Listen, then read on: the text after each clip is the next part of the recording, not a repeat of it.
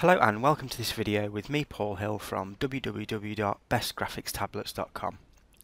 In this video I'll be carrying out the installation for the Wacom Intuos4 driver and showing you some of the configuration settings within the device. As with all Wacom software, it's very easy to install and will allow you to get things up and running in no time at all. So let's get started. Okay, so I've gone ahead and placed the Intuos4 CD into my laptop, and I'm just going to go ahead and double click the install icon. This is going to bring up the Intuos4 welcome screen.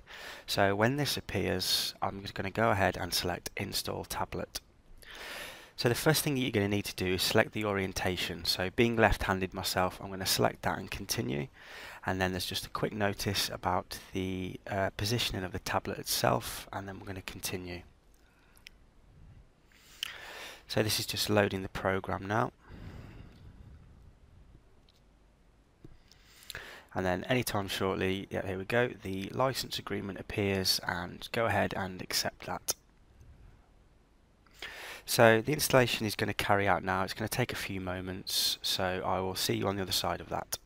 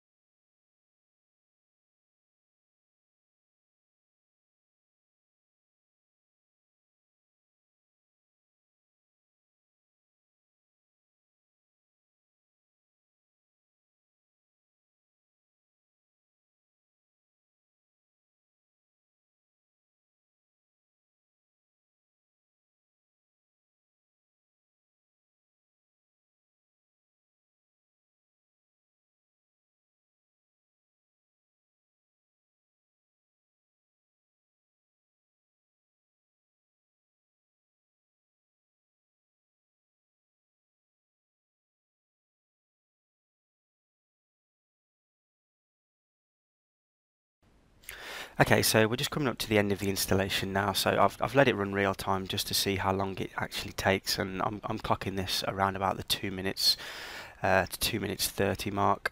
So it's successfully installed now, so we're going to hit OK, and I'm now going to show you some of the configuration settings within the Intuos4 itself.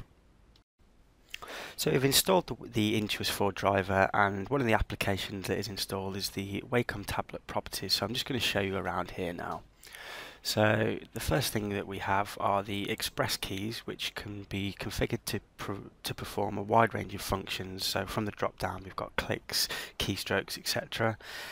And just to show you that these options are all the same for all 4 of the keystrokes.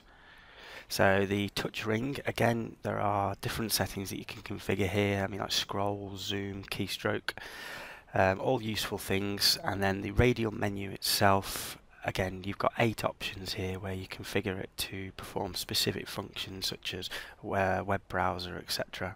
I'm just going to move on to the pen now.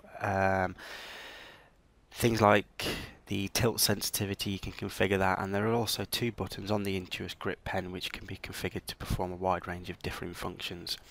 So turn the pen over and we've got the eraser, which can also be configured to do things like open or run, and then the configuration settings for the mapping of the tablet in relation to the screen. Some further options here, which is for the mouse handedness if you're going to be using this feature of the Intuos4. Okay, so there we have it. Okay, so thanks for watching this video, and I hope that you found it useful. Don't forget to drop by at www.bestgraphicstablets.com, where you can see a wide range of detailed graphics tablet reviews. Okay, take care.